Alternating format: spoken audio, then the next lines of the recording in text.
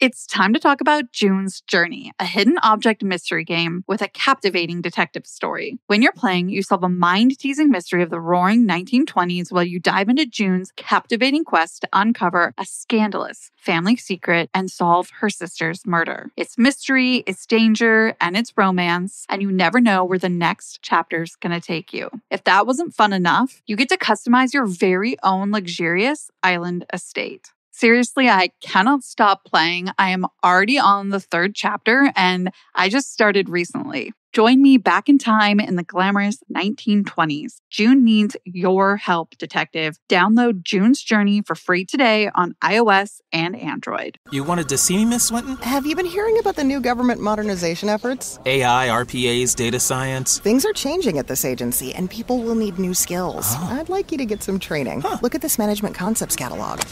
Wow, over 275 courses. That's right, in local classrooms or instructor-led online classes. We still have budget in this fiscal year, so sign up online. Advance your career with courses from Management Concepts. Get a catalog at managementconcepts.com or call 833-578-8466. This podcast may discuss topics graphic in nature and possibly triggering to survivors. We value the safety and well-being of all of our listeners, so please practice personal discretion. Now, enjoy the show. Hey, I'm Paige. And I'm Natalie.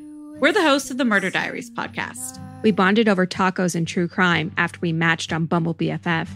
You know, like any normal millennial using an app to meet new friends. Every Thursday, we upload a new episode. In each episode of the Murder Diaries, we tell true crime one story at a time. One week it's my turn. And the next week it's mine. You still think it's in my head, but I'm walking with the dead. Before we get started on this week's episode, we have a really exciting announcement.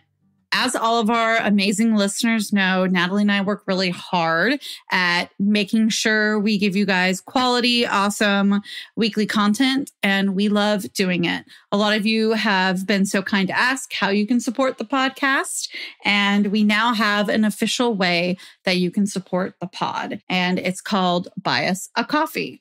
So if you head to buymeacoffee.com/mdiariespod or go to the link in our Instagram bio, then you can support the pod by buying us a coffee. You can buy us as many coffees as you like, but the website allows you with one touch to go ahead and support us by buying us 1, 3, or 5 coffees at $5 a coffee. Your support means everything, and we look forward to continuing to bring you amazing content. I want to do a quick shout out to our lovely listener, Melissa, for recommending this case. Thank you, Melissa, and thank you to all of you listeners who have been giving us case recommendations. We do hear them. We do have a running list. We're going to try and get to as many of them as we can as we see fit. And we just appreciate the participation in this little podcast. This is the case of Addie Hall. Addie Hall grew up in North Carolina with dreams of being famous as a little girl. She was known to be a free spirit, and she was extremely creative. As the years passed, Addie never let that creativity go to waste. She was a poet, a dancer, an artist, and a seamstress, just to name a few. And while she may not have become famous while she was living, she certainly gained a notoriety in the months leading up to her murder. Our story starts in 2005 in New Orleans, Louisiana, a place that accepts people from all walks of life, where individuals travel to lose themselves or find themselves. The Final Witness documentary put it perfectly when the narrator said that both were true for Addie. She was running from her past and looking to the future to start an independent bohemian life in the New Orleans French Quarter. And she was successful at doing so because it's here that she built the life she'd always wanted, bartending and partying into the early morning hours every night. And it's certainly not a surprise. New Orleans is known to be a party town filled with locals and tourists alike who keep the party going 24/7. Addie, like so many others before her, was now one of those party-loving locals. In fact, she even called herself a quarterkin, a person who lived and belonged in the French Quarter. Addie loved attention and was always the life of the party. There's one specific memory told by her coworker and friend, Margaret Sanchez, about a 4th of July celebration at the Spotted Cat, the bar they worked at together.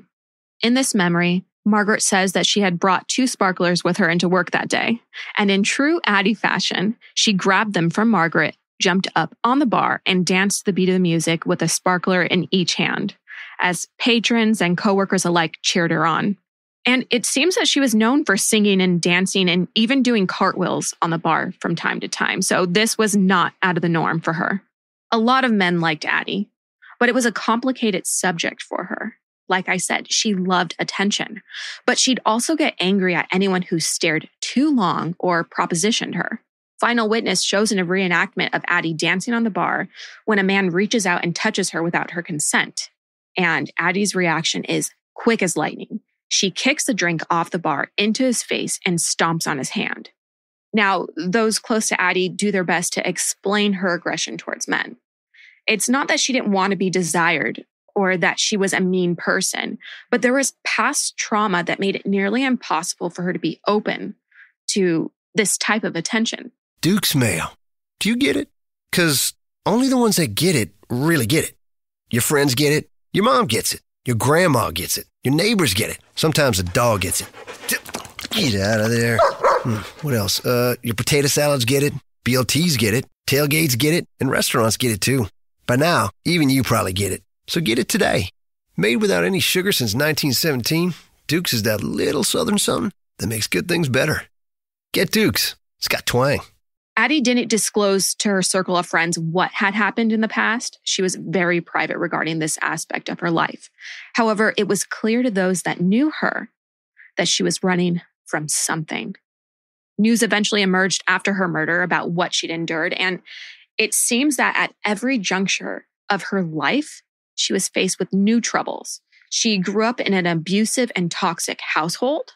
She had been involved in multiple abusive relationships, and she'd also struggled with her inner demons, such as substance abuse and possibly untreated mental illness that was exacerbated by said substance abuse. She did keep a journal of sorts where she shared her innermost thoughts and scribbled new ideas for poems and wrote songs, and it's amongst those pages that Addie truly bared her soul. One could conclude that it was perhaps the only place she felt free to be vulnerable. But things were about to change for Addie, whether she was prepared for it or not. It's another late night, early morning at the Spotted Cat for Addie and her friend Margaret.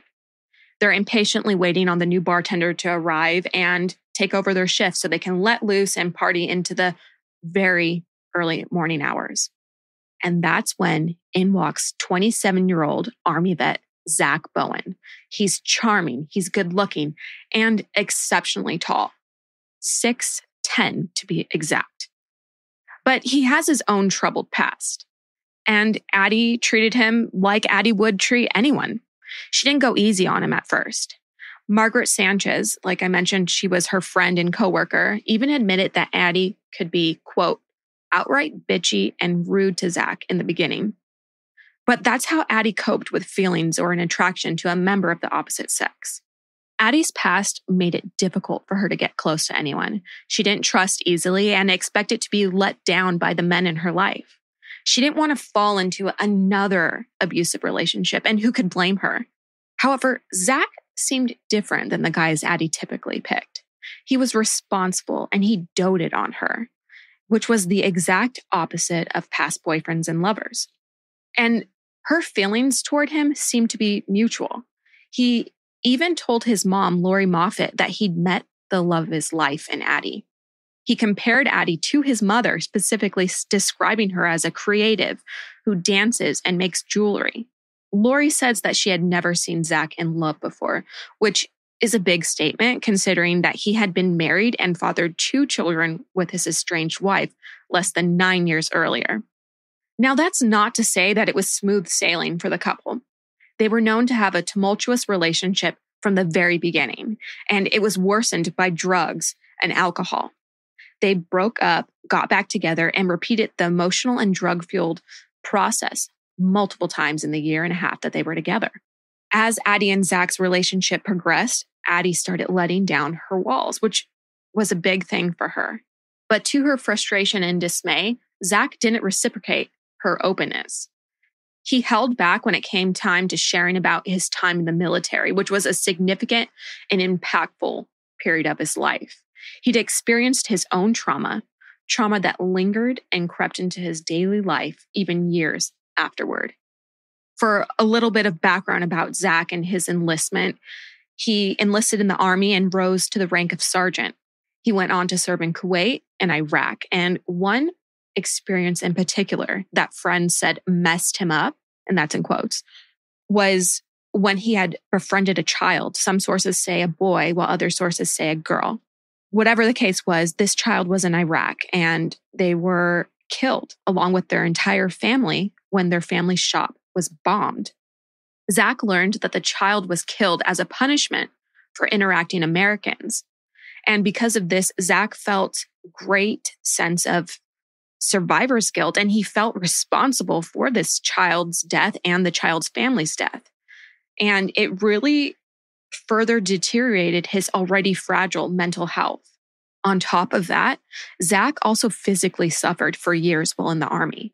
His Army commissioned boots were either too small or too narrow for his size 17 feet, and that caused his feet to become disfigured and painful. Some sources say that it caused hammer toe, but whatever the case was, it resulted in him being put on desk duty for the remainder of his service.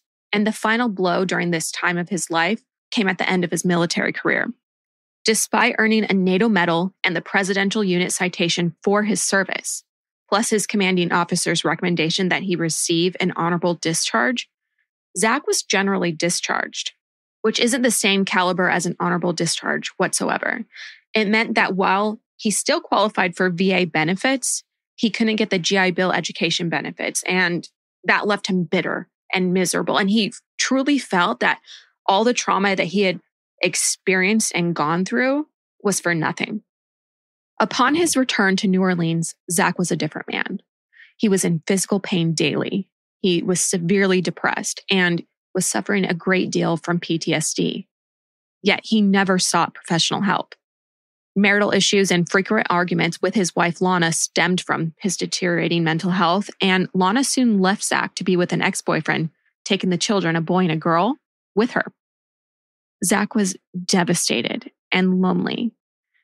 And even though Zach and Lana were no longer together, he still had to pay child support. So he resumed his job as a bartender for tourists and took on odd jobs just to make ends meet. Which brings us back to the time he met Addie. The new couple was soon faced with the impending arrival of the now infamous Hurricane Katrina, a Category 5 hurricane. This led to a citywide panic and frenzy and ultimately a mass exodus from New Orleans. There were days of bumper-to-bumper traffic as people fled their homes and sought safety inland. But Addie wasn't one of those people. She didn't pack up her tiny apartment and leave. Instead, she stayed for a lot of reasons. Sure, she was fiercely independent, but she also didn't have money or anywhere else to stay if she left. She was truly out of options and made the best of what she had. So Addie stocked up on essentials, meaning ice chests filled with booze, and hoped for the best. Zach stopped by at Addie's apartment with a bottle of wine on his way out of town. He was planning to evacuate and stay with his 2 children and his estranged wife. But he couldn't leave Addie. He didn't want to. So he stayed. I think that says a lot about the relationship right there, too. Just that magnetic force field. Here he is evacuating with his children and an estranged, soon-to-be ex-wife. And he goes to say goodbye to this new girl in his life with a bottle of wine. And he just can't leave. That says so much. Absolutely. He's literally risking life and limb to be with her. Hurricane Katrina came and destroyed homes, businesses, and took a great number of lives. Despite being without power and running water, Addie and Zach fared better than most. It could even be said that they thrived in the abandoned city and loved everything about this post-apocalyptic lifestyle. They would go into abandoned bars and stores to gather alcohol and make cocktails right outside of their apartment. And they'd exchange these cocktails for food and water. They would also light mattresses on fire in the street to cook their food and stay warm when it got cold at night. Addie also became known for flashing her breasts at any police cars that drove by her apartment, and this was an attempt to keep the police in the area in case of emergencies. Zach and Addie's presence around New Orleans after the hurricane caught the attention of a number of media publications. They were even featured in the New York Times. People described them as the king and queen of the Hurricane Katrina survivalists, a group of people who looked at the experience as an adventure.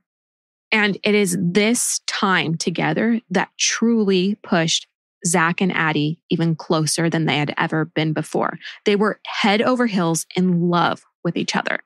But that honeymoon phase didn't last long. In fact, it almost came to a screeching halt once the locals began to repopulate the ruined city. They weren't ready to go back to real life with rules and bills and jobs. In fact, things spiraled quickly as the couple turned to using even more drugs and drinking even more alcohol. To cope with life returning to what was their new normal. It seems like with life returning back to normal that they also sort of lost this stance of king and queen of the French Quarter. You know what? I hadn't thought of that before, but you're so right. It's as if they lost their new sense of self that they had just developed. The introduction of this excess amount of drugs and alcohol even further exacerbated Addie's bipolar disorder. Like I mentioned earlier, it may have been undiagnosed, while others say that she had run out of her lithium prescription at this point and she couldn't afford to refill it. Around this time, Zach attempted to include his children in his relationship with Addie, but she wanted nothing to do with it. She only wanted Zach, but that caused even more problems for the two of them. Unfortunately, things would turn physical, resulting in even more frequent breakups and makeups between the two. In late September, early October 2006, Zach had had enough, and he wanted to end the relationship for good. But in a last-ditch effort to save what they had, left of their relationship, Addie suggested that they start fresh and move into an apartment of their own, one that they could share and treat as their little love nest. And that's when they came across 826 Rampart Street. It was a tiny apartment above the famous New Orleans landmark, the Voodoo Spiritual Temple. A for rent sign was hanging on the exterior gate, and it seemed to be the sign literally and figuratively that they'd been looking for. The landlord later said that he had only put the sign up 30 minutes before the couple inquired about renting the property. So it truly felt like fate was leading them to 826 Rampart Street. They paid the deposit on the spot with cash that they had in their pockets from tips from bartending, and the apartment was put in both their names. And things seemed good for the first time in months. But the key word there is seemed. Days later, on October 4th, 2006, Addie returned to the landlord and requested that Zach was to be taken off of the lease, despite Zach having paid the first 2 months' rent. Her reasoning was that Zach had been cheating on her. Now, he was in fact cheating on Abby with a man. There isn't too much information about this relationship, but it is acknowledged by Zach's mother, and other sources have confirmed it to be factual. So that's where we'll leave it. Back to Addie and the landlord's conversation about taking Zach off the lease, the landlord refused to get involved. And I don't really blame him because he felt that this was a couple thing and, they would probably make up in a couple of days. So he suggested that Addie work it out with Zach, and she left. That was the last time anyone saw Addie alive. Fast forward to 2 weeks later. It's now October 17th, 2006. The New Orleans Police Department receives a call from the Omni Royal Orleans Hotel, and they're reporting that they've discovered the body of a man who'd committed suicide by jumping from the rooftop bar at the hotel to the hotel's parking garage roof 70 feet below. Once the police arrive, they're looking for the man's identification, and the police discover a plastic bag in the man's right front pocket. Inside the plastic bag are this man's army dog tags, a key to his apartment in the French Quarter, and a note to the police. The note contained Zach's address along with the name of his landlord in order to grant permission to search the property. The note also had a small message to the police. And Paige, do you mind reading it? I can do that. Thanks. The note said, "This is not accidental. I had to take my own life to pay for the one I took. If you send a patrol to 826 North Rampart, you will find the dismembered corpse of my girlfriend, Addie, in the oven, on the stove, and in the fridge, along with full documentation on the both of us and a full signed confession from myself, Zach Bowen." The police are reading this and they're not sure what to expect. Did they really have a murder-suicide on their hands? They prepared themselves as much as they could and headed straight to 826 Rampart. Detective Tom Morovich Jr. of the New Orleans Police Department, who had 11 years in law enforcement, he was an experienced officer who had seen some truly horrific scenes, said that nothing compared to what he found in Addie and Zach's apartment. He compared it to a scene out of a horror movie. And this scene left everyone wondering why. What pushed Zach to do the unthinkable, especially to the woman he had claimed to love for the past year and a half? Upon entering the apartment, it was cold. So cold, in fact, that the air conditioning had been set to 60 degrees, and officers described the apartment as feeling like a meat locker. And they also noted the lack of smell of decomposition, which they attributed to the very cold temperature. The bathroom had also been meticulously cleaned of Addie's blood. The walls were spray painted with haunting messages, such as the following: "I'm a total failure. Look in the oven." He also spray painted Lana's contact information so the police could break the news to her, and she was shocked by the news of Zach's suicide and the crime that he had committed. It was so out of left field. She never expected that he could do something like this. That was just the beginning of the disturbing things Zach had done in this apartment. Zach brought Addie's body into their bathtub and started to cut her apart using a knife and a hacksaw. He then took her remains into the kitchen. On one of the burners, he placed her head into a big pot that had been charred beyond recognition. Inside the oven, in a large roasting pan, were arms and legs that were also burnt. And investigators noticed that there appeared to be seasoning on the limbs, and on the counter next to the stove were cut up potatoes and carrots. Inside the refrigerator, in a large plastic bag, investigators found Addie's torso. All of this led investigators to believe that it may have been linked to cannibalism, but they weren't able to find any human remains in Zach's digestive system when his autopsy was performed. As horrifying as these discoveries were, police would soon find even more disturbing evidence in Addie Hall's journal. In an 8-page confession letter Zach wrote in Addie's journal, he described in graphic detail what happened. And I quote, "I killed her at 1 a.m. Thursday, the 5th of October, he wrote. I very calmly strangled her. It was very quick. After that, Zach went on to describe a 2-week spending spree. He spent the remaining $1,500 to his name on booze, drugs, and strippers. And as soon as Zach had spent the last of his money, he went to the rooftop of the Omni Royal Hotel on the 17th. He opened a tab on the rooftop bar and drank to the point of being blackout drunk and jumped. Before ending today's episode, we want to include some domestic violence and PTSD resources for our listeners. loveisrespect.com. You can reach them at 1-866-331-9474 or text Love Is to 22522. If you or a loved one is struggling with PTSD and needs help, please call the Veterans Crisis Hotline. It's available 24/7 by dialing 1-800-273-8255 and press 1. That's where we will leave this week's episode. Before next week's episode, go ahead and buy us a coffee at buymeacoffee.com/mdiariespod. Also, in the meantime, you can find us at The Murder Diaries Pod on Instagram, The Murder Diaries Pod at gmail.com, and themurderdiariespodcast.com. And until then, Stay safe. bye.